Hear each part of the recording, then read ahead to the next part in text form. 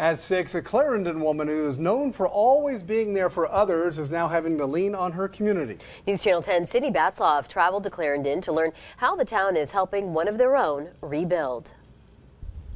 The Christmas tree is a symbol of hope and faith, but Terry Luna is left with ashes and destruction after a house fire 3 days after Christmas. I was in Amarillo, and my friend who works across the street called me and asked me if I was okay.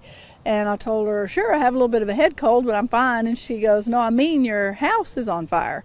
And that was the first I knew about it at 9 a.m. She quickly drove back to Clarendon to see her home engulfed, mostly her bedroom. Had I been home, I would have been sleeping in that room.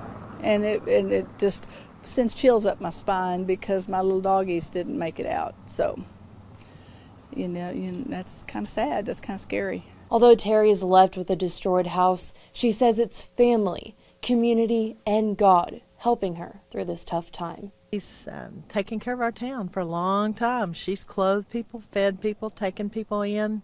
This girl has done it all. For me, she was a perfect model of servant leadership.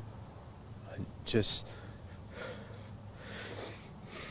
how to live and care for others in a way that, you know, can only be done really with faith in Jesus Christ. In a smoky room, Terry looked under the dining room chair and found her Bible untouched.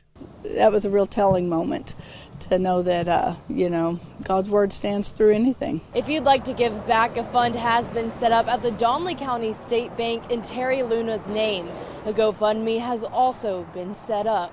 Reporting in Clarendon, Sydney Batzloff, News Channel 10.